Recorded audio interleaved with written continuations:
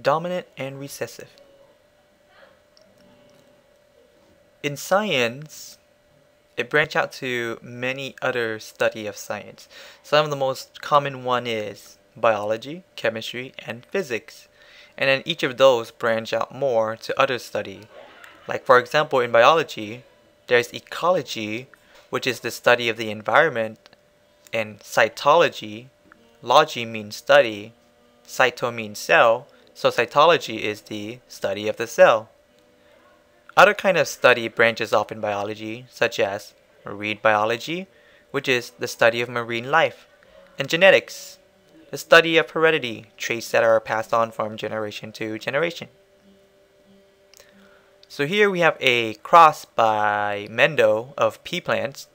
The first, called the pea generations, the parent generation, recross a tall with a short, assuming that the tall is big T and its short is a small t. In the next generation, you will get two tall plants. And then when you cross those same plants with each other, in the next generation, you will get many tall plants and a few short ones. Mendel called the one with the big T the dominant trait, meaning that it takes over the other trait as long as it is in the DNA. But during his time, he doesn't know what it is. So for now, he just called it dominant traits. And the one that does not show and skip the generation, he called that the recessive trait.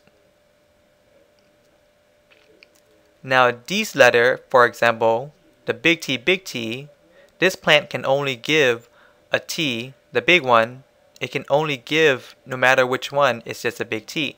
And this one over here can only give a small t.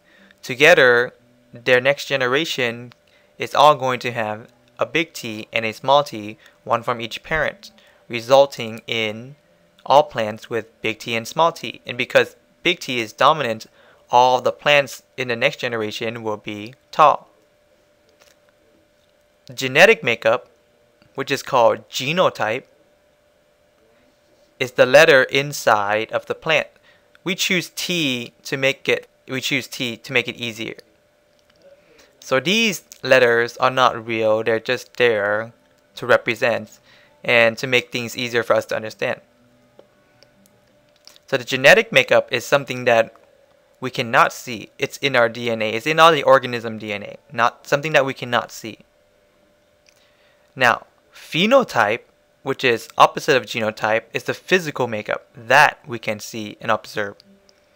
For example, the big T one, the dominant one, are all tall. Tall and short, those are called phenotype, the physical makeup of the plant. Genotype is the genetic makeup, which involves the letters only. In the first one, it's called the parental generation or the P generations. When they have kids, their offspring is called the F1 generation, followed by the F2 generation.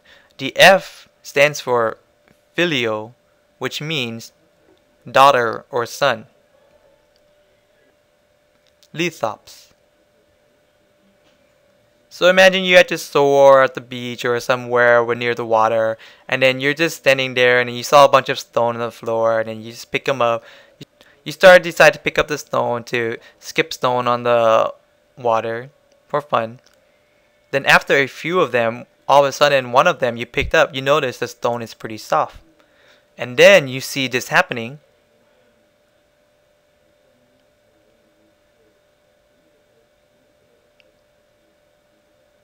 You're like, whoa, no way, it must be a Pokemon.